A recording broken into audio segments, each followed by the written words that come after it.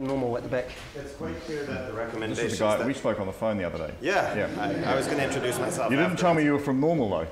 I have a variety of causes that I support. Yes. But it's quite clear that the recommendations of the Law Commission that you don't support are the ones surrounding cannabis. But it's obvious that the status quo with the laws on cannabis aren't achieving the intended result. So why would we keep it? And similarly with synthetic cannabinoids, you're taking a similar hardline prohibitionist approach, but your own expert advisory committee on drugs classifies them as low risk of harm.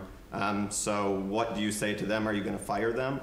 No, I'm not going to fire them. And I gave you the answer to these questions last Friday. You didn't really talk about why prohibition doesn't work. Why are we keeping that was the debate we had, and for what was supposed to be a short interview, from my count, went for about 35 minutes. I'm not really going to repeat all of that now. You can do a commercial for your station. I'm sure you've got the tape there if you want to play it. Okay, we've got some questions at the front too from Ashley.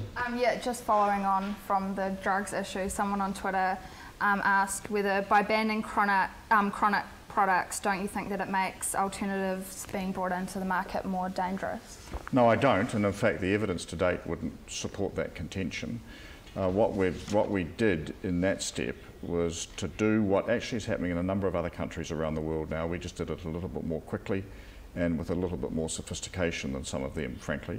And the fact that subsequently, last week, I added another 3 substances to the list demonstrates our intent, and we'll continue to do that until we have in place next year a regime that says before any products of this type come onto the market, the suppliers have to prove their safety. That's why there'll be a new Misuse of Drugs Act next year, because this legislation has a very limited lifespan, and we will shift the onus of proof in a new Misuse of Drugs Act next year, which will then become the regulatory regime for the future. Okay, next question. Have you got... well, this is a whole different topic, but someone on Twitter also asked whether how you think the government has reacted to the Rena oil spill. Well, good question. Yeah. Yeah. Look, I've just done a TV interview on that actually. I think politicians should stop grandstanding over the Rena. I think it's a very serious issue, one we have not faced the complexity or the potential tragedy of previously.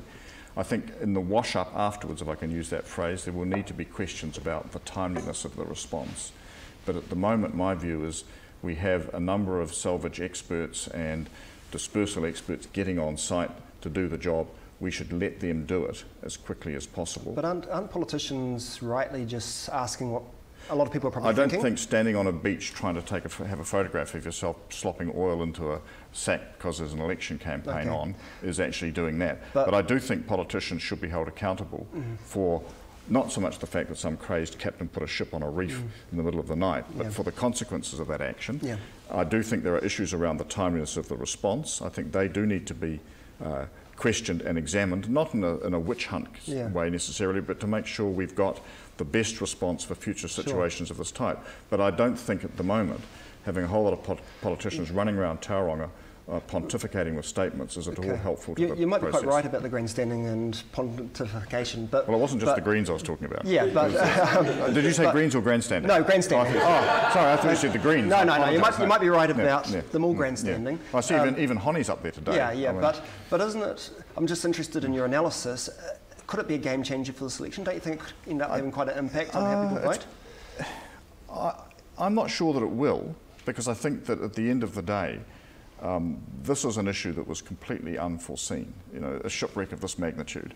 The question will be what the response is about, how adequate that is, and whether there is, if you like, an ongoing tragedy. Now, we can't tell that yet. Right. I don't think it's likely to be a political game changer. It will cause some people to reconsider, but I don't think it's the game changer. But of course, the example in the US, of course, was Katrina and what that did to Bush.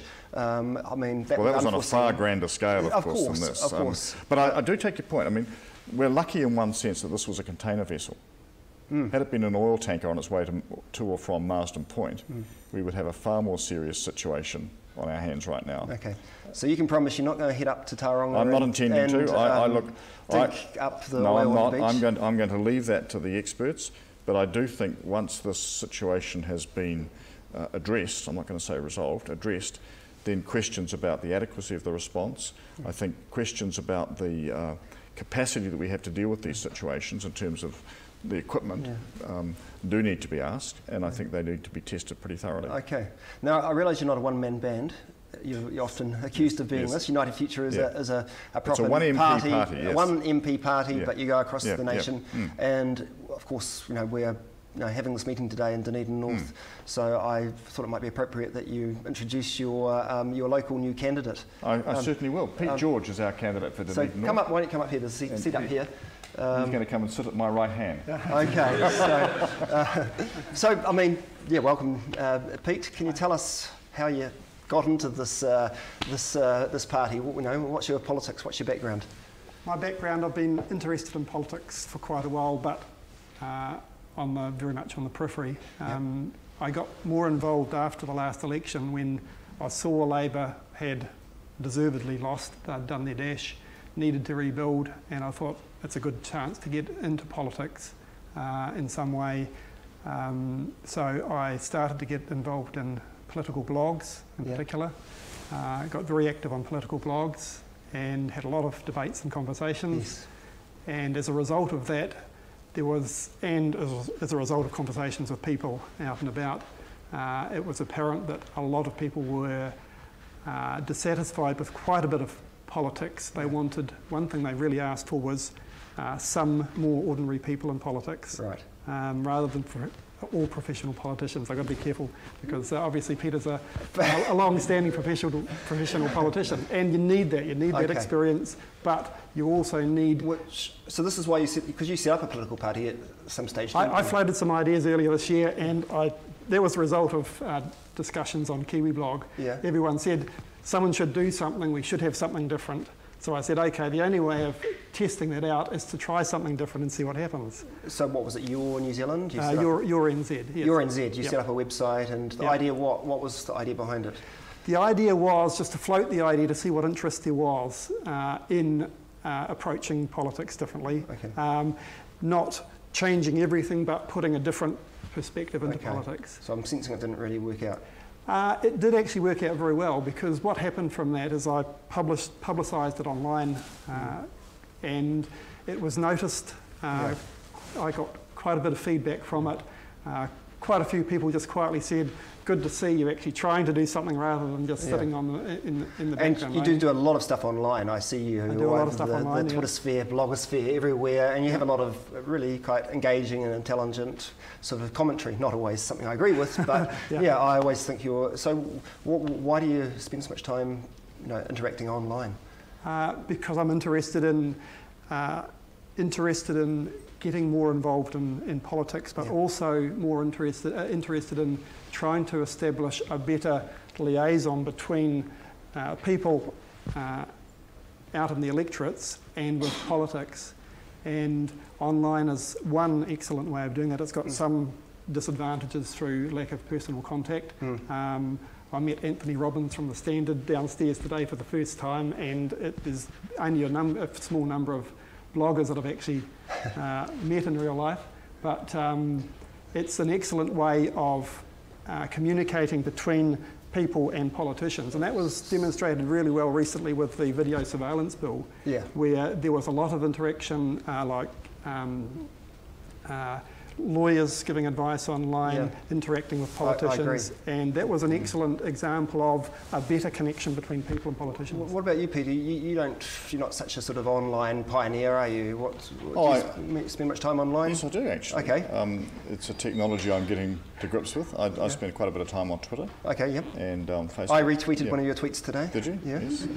So there you are. Yeah. But I think this is you talk about game changers before. Yeah. I think the whole sort of social media revolution is a game changer for politics in New Zealand and worldwide. I mean, you've got much more instant capacity to communicate.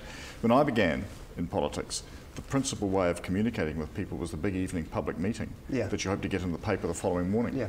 Doesn't happen. Now election campaigns are all about what goes on at this time of the day to get the evening news at night. But the social media brings a whole new dimension.